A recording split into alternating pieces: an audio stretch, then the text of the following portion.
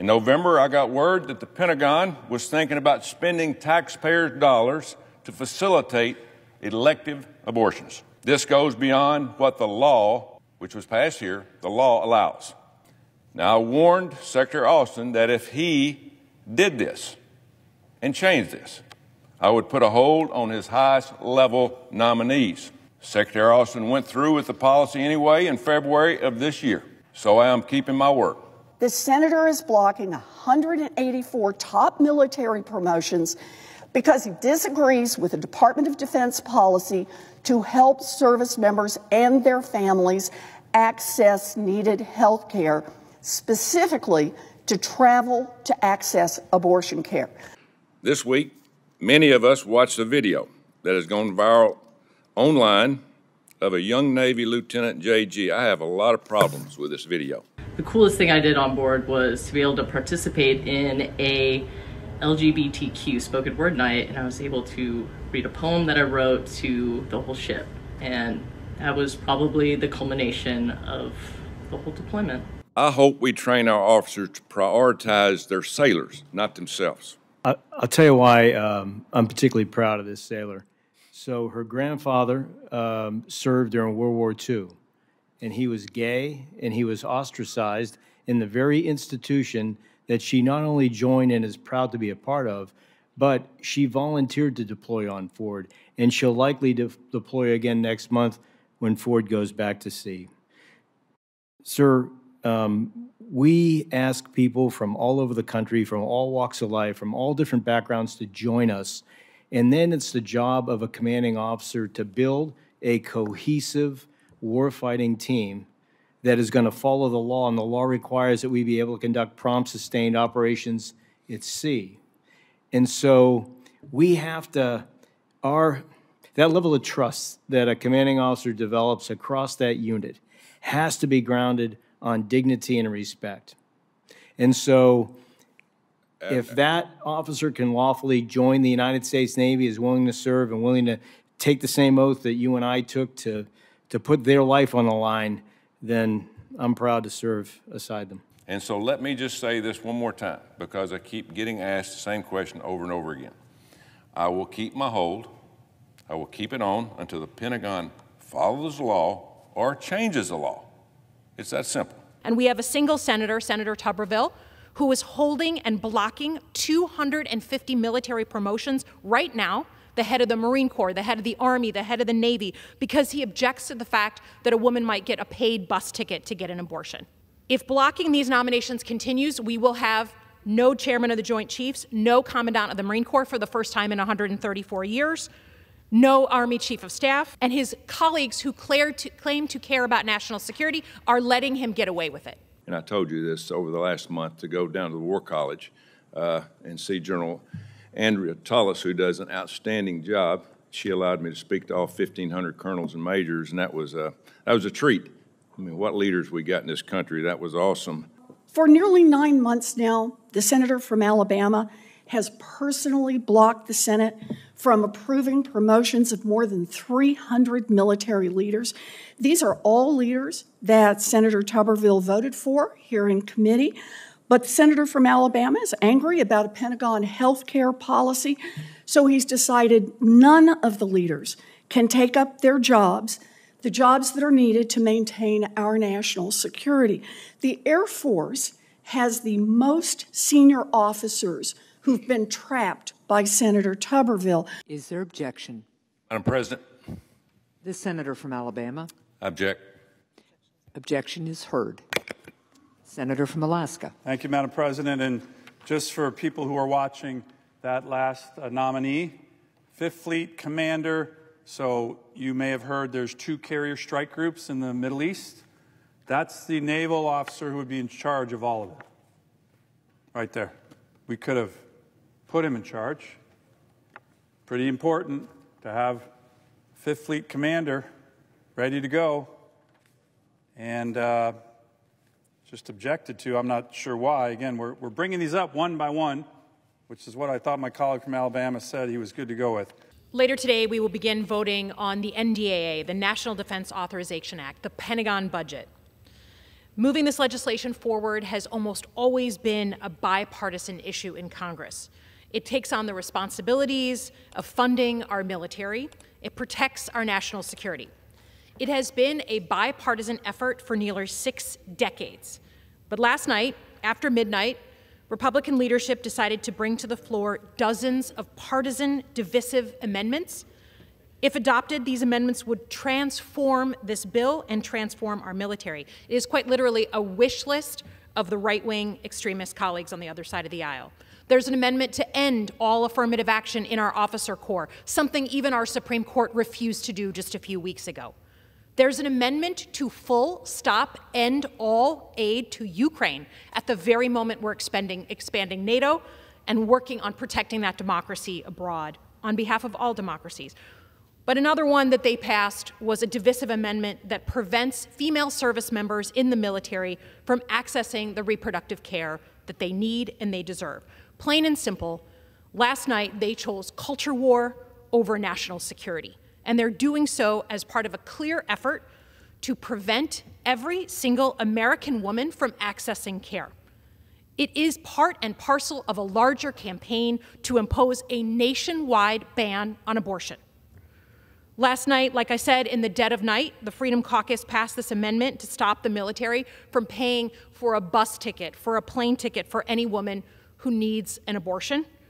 And it is proof of this bigger plan.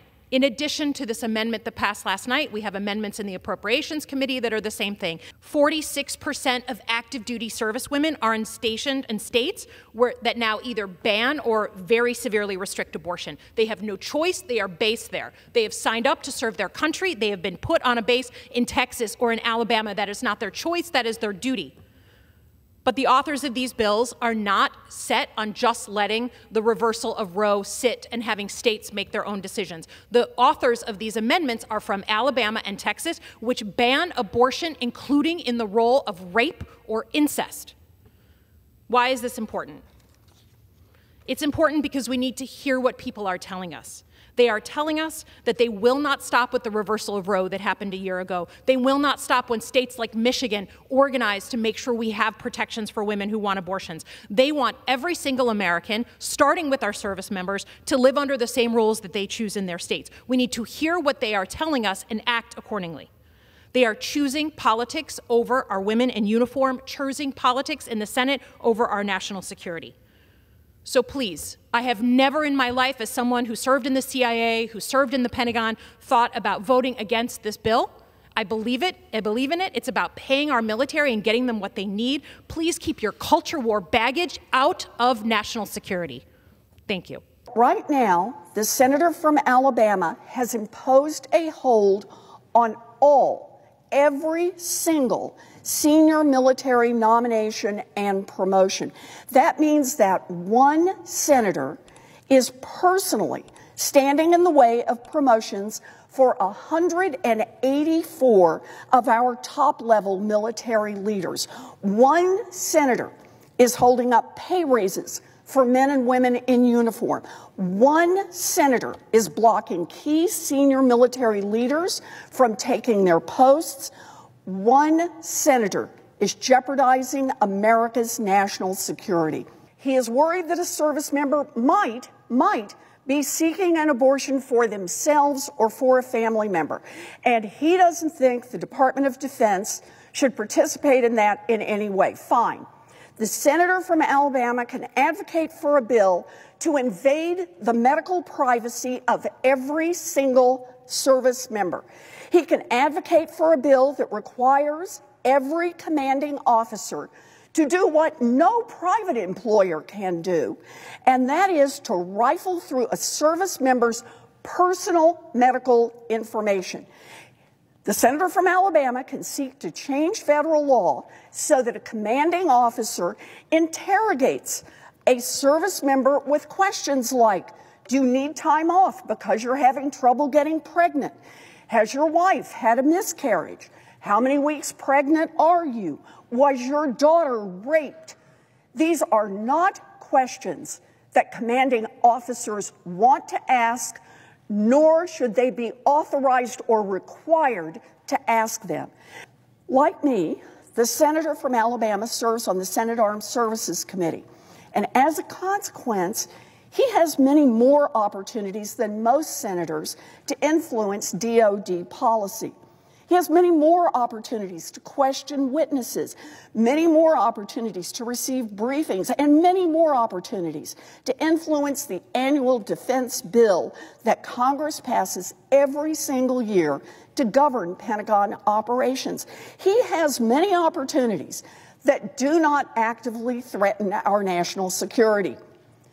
He has not raised any individual objections to the 184 service members whose promotions are now held up in the Senate.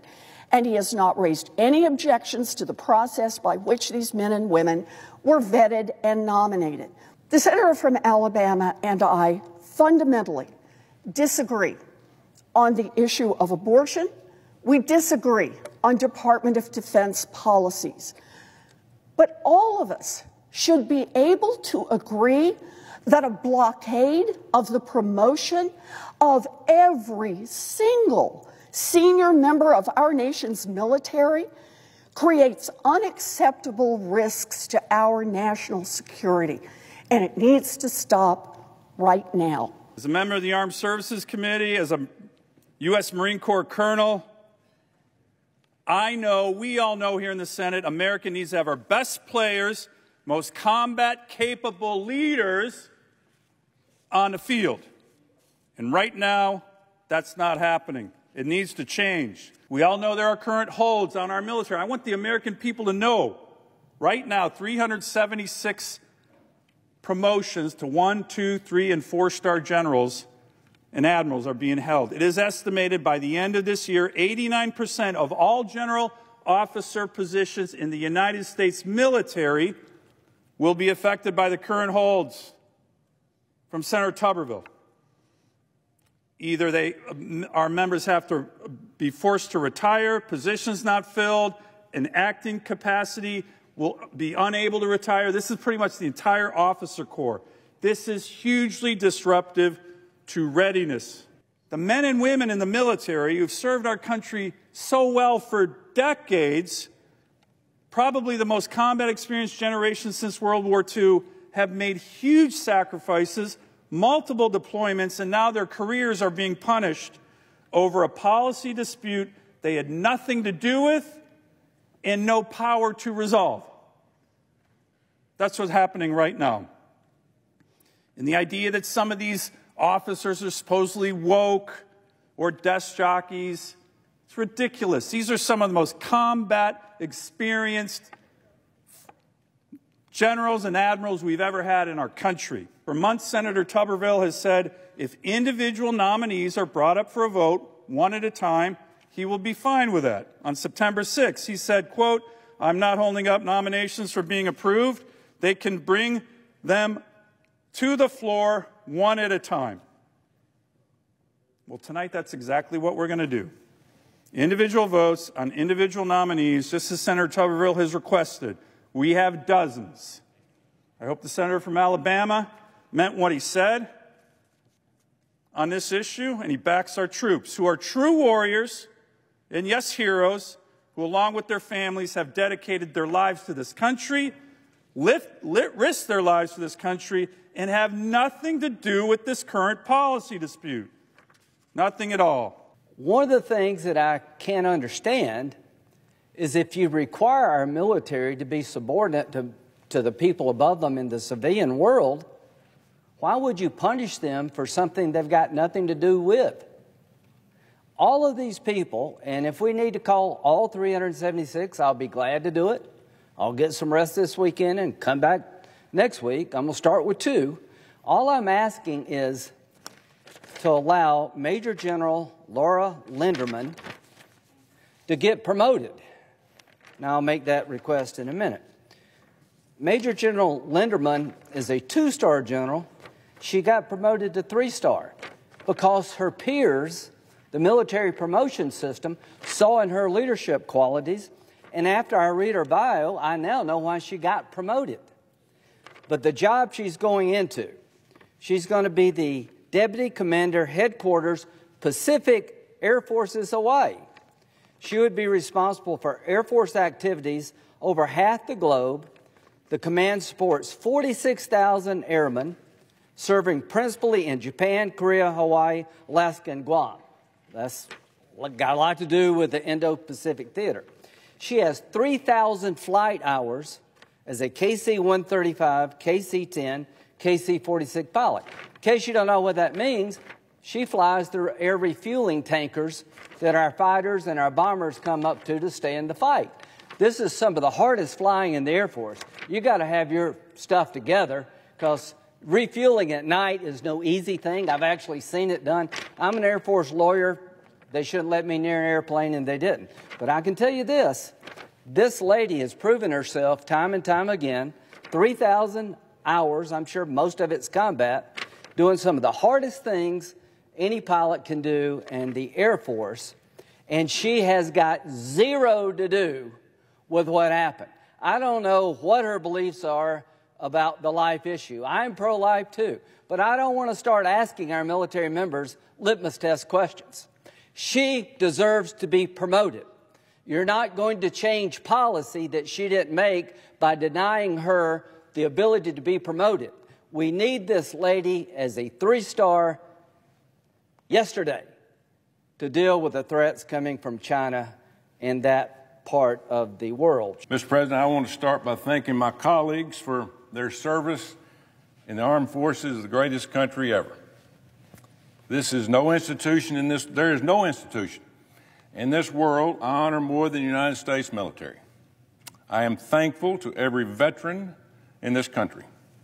I also want to note that I respect my colleagues' strong pro-life voting record. The Republican Party has been the pro-life party for half a century. We ought to be proud that we stand for life. We stand for the most vulnerable of our society, the unborn. I know my colleagues here share that conviction. The disagreement we're having today is about tactics. 9 months ago, the Pentagon announced by memo that they would start using our taxpayer dollars to facilitate abortion. The Pentagon is now paying for travel and extra time off for service members and their dependents to get abortions. Congress never voted for this. We also never appropriated the money for this.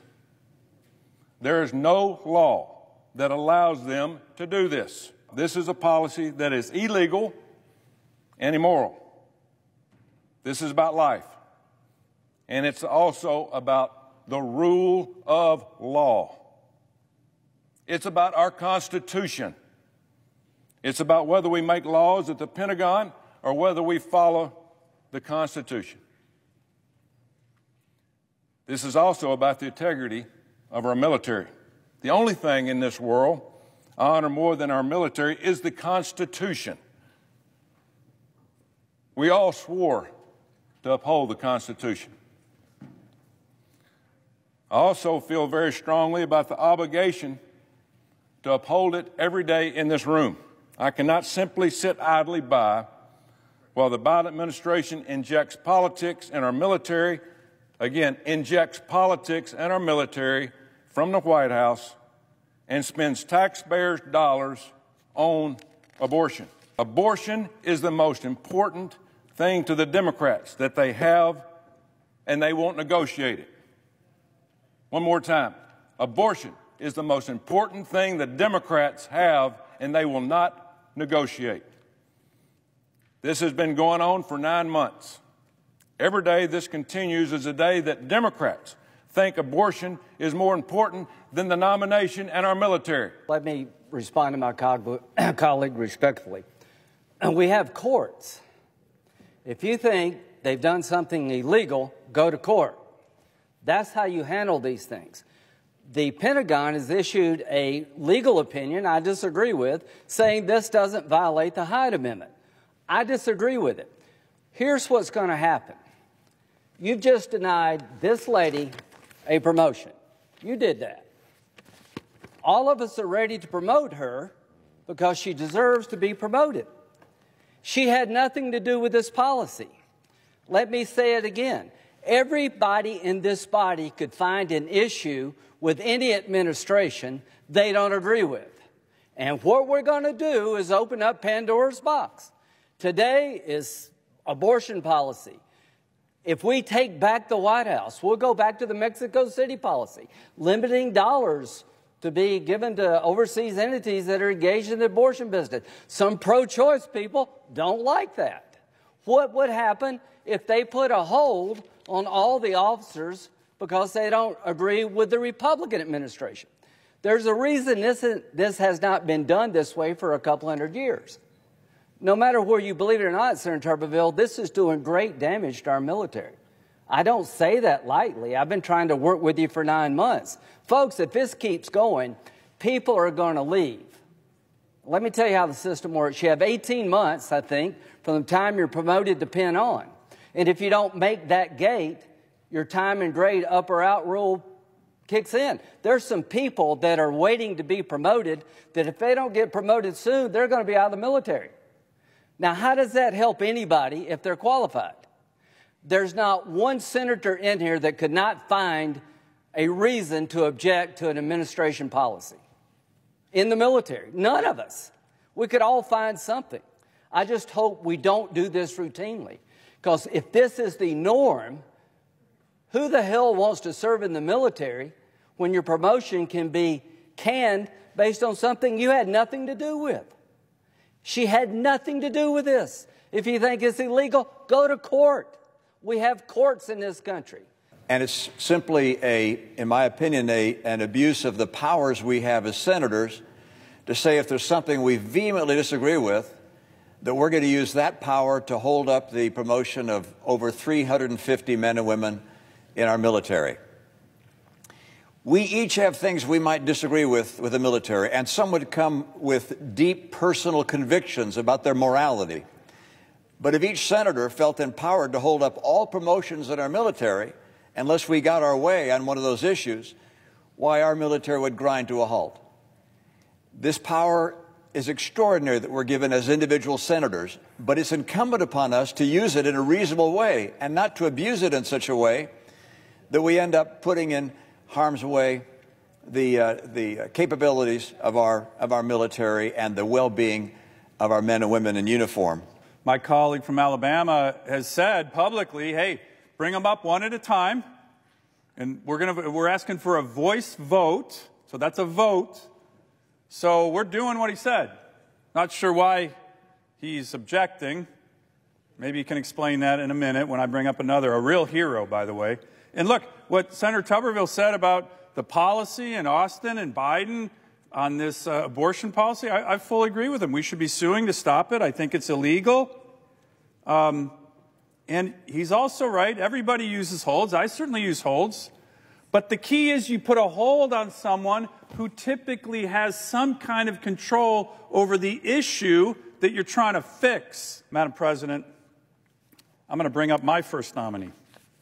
Now, this goes to the issue of some comments that have come out during this. Well, these 1-star and 2-star generals are kind of desk jockeys, right? These comments have been made. They're not warriors, right?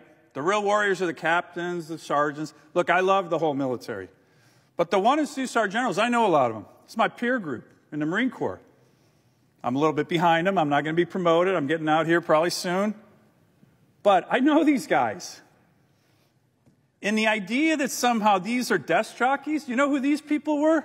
The 1- and 2-stars that we're holding up right now? 289 of them. These were the captains and lieutenants who were going fighting in Afghanistan and Iraq after 9/11. The current commandant of the Marine Corps, by the way, every American should be praying for him. Big health issues. He's got a Purple Heart. Distinguished combat. These are the people who were kicking in doors in Fallujah, shooting terrorists in the face. And we have people saying they're desk jockeys and they're not warriors? That's just ridiculous. It's ridiculous. And it's insulting